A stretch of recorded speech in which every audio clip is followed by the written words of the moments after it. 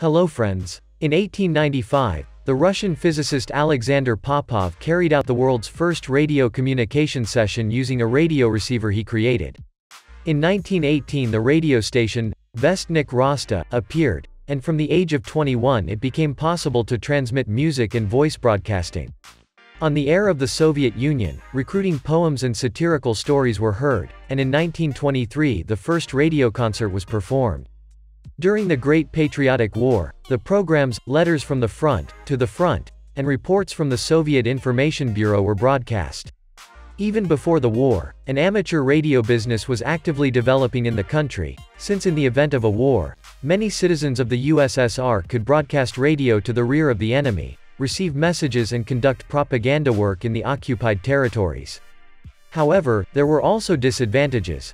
The free exchange of information using the radio was dangerous for the authorities. Moreover, it facilitated the work of enemy intelligence on the territory of the USSR.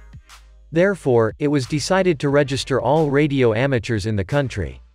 They were assigned to DOSAAF, forcing them to join this organization without exception.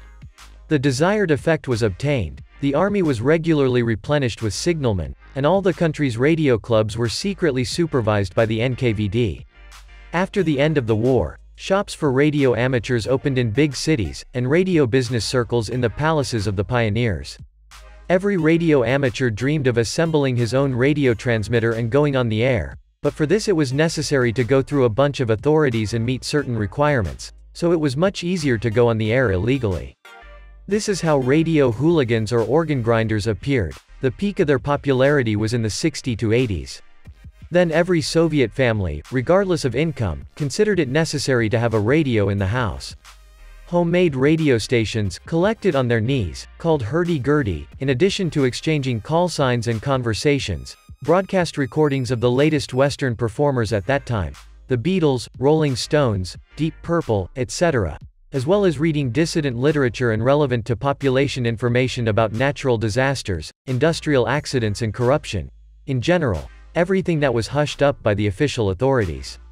For the country's leadership, this was dangerous and therefore a decree on liability for illegal manufacture and use of radio transmitting devices appeared.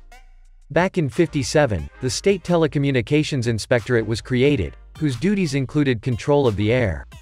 Its employees were engaged in cleaning the air from radio hooligans, as well as searching for illegally operating transmitters. Together with the KGB and the police, operations were carried out to catch organ grinders. Cars equipped with radio direction finders were driving around, with the help of which the approximate areas from which radio broadcasts were carried out were revealed. Violators were identified, their equipment was confiscated, and the parents of teenagers were fined with the threat of criminal prosecution.